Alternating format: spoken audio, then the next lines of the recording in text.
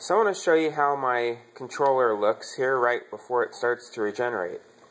It says that it's going to regenerate tonight at 2 o'clock in the morning. There's 252 gallons of water remaining, and it's currently 10 o'clock at night on Saturday.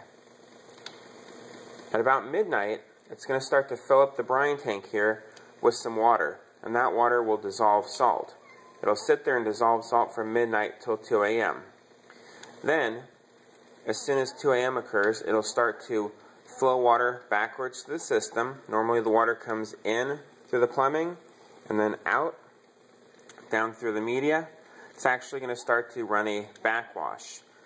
Runs the water backwards through the system. Then, that runs for approximately 1 to 3 to 4 minutes depending on the model and the configuration. Then it sucks brine for approximately 20 to 30 to 45 minutes depending on the configuration, and then it runs a backwash, rinsing out all the brine for about 1 to 2 to 3 to 4 minutes depending on the configuration.